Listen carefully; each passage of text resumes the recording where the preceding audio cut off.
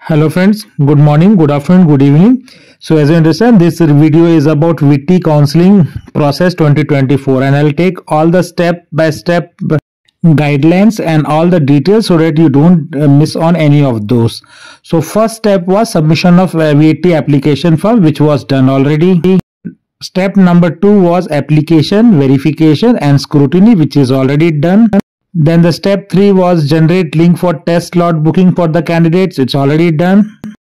Test slot booking and center booking and the admit card generation was the step 4, which is already done by most students. Fifth step was to appear for VITEEE 2024 and most of the students have already appeared and some students will appear in next 3-4 days.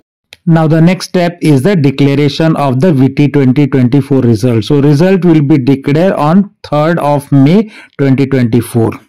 The next step will be then the announcement of online counseling based on the VITEEE 2024 ranks.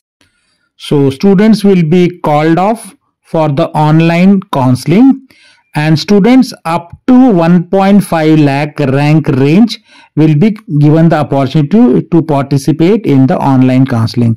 So online counseling is going to happen between May 3rd to June 10th in 4 phases. Let's see the 4 phases.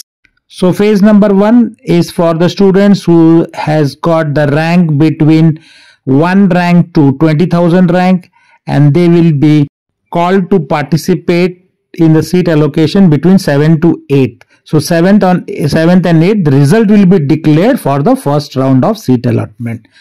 For the students between 20,000 ranks to 45,000 rank, it will be called phase 2 and the seat allocation will happen on May 18th and 19th.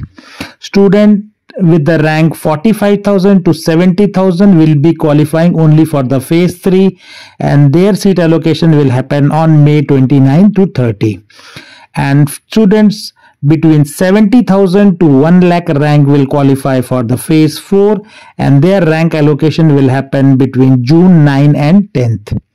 And all the students who got the ranks above 1 lakh will only be eligible for VIT Andhra Pradesh and VIT Bhopal campuses.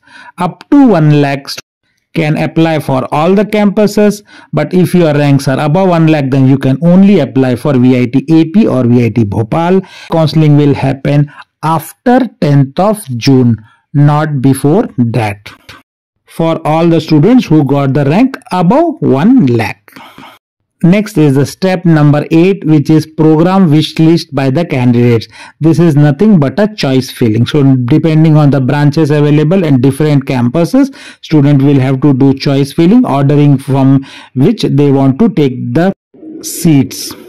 Then the step number 9 will be the provisional admission letter to b.tech program students based on the merit, right? And then you will have to pay the fees required, right? So fees payment will be based on the category wise and you can see the link in the I button top where fees details are available and I have made the previous video which you can check now.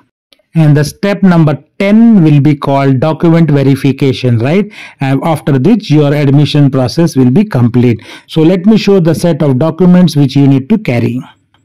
So document submission on admission will be like original documents and copy of provisional letter, right? Your allotment letter, 12th mark statements of all attempts of qualifying examination. So in some states there are 2 attempts given for class 12. So both all the attempts you can have to bring it. Transfer certificate or the school leaving certificate. Migration certificate if it is issued by the board. Student profile, you have to create your profile on the admissions.vit.ac /freshers portal_login with student and assigned by student and parent. So this is also very important step. Then you have to bring affidavit. There is an affidavit by students, right, which needs to be brought. It is more towards the anti-ragging thing, right? So you will not participate in anti-ragging. Similarly, there is affidavit by parents also, which you need to bring signed and notarized by the legal person, right, that you will not participate in the ragging process. So one for you and one signed by your parents. So two are required. Then there is also an hostel affidavit, which is required to be signed by notarized, and they will give the template, which hostel affidavit you need to get the signature by notarized people. Then there is a certificate of physical fitness, that you are physically fit. You have to get it by a medical practitioner. Again, they will give the template and you will have to get in that particular template signed by medical practitioner. And all this template link, you can see the link is given in my bullet point, so you can directly download from there at that point of time. Next is the undertaking form, right? There is a simple undertaking which has to be signed by student and parent. You can again download from this website and you can get it. Next is the recent passport size photograph, 2 copies. So these documents, along with that, you will have to bring copy of documents, like one set of Xerox. So Xerox, you need to bring about your Aadhaar card or the age proof certificate. You have to bring the Xerox of your 10th and 12th mark sheets. Transfer certificates Xerox also you need to bring. Migration certificate Xerox, and community certificate if you are belonging from SC, ST only, and nativity certificate for candidates who are from Jammu and Kashmir, Ladakh and northeastern states.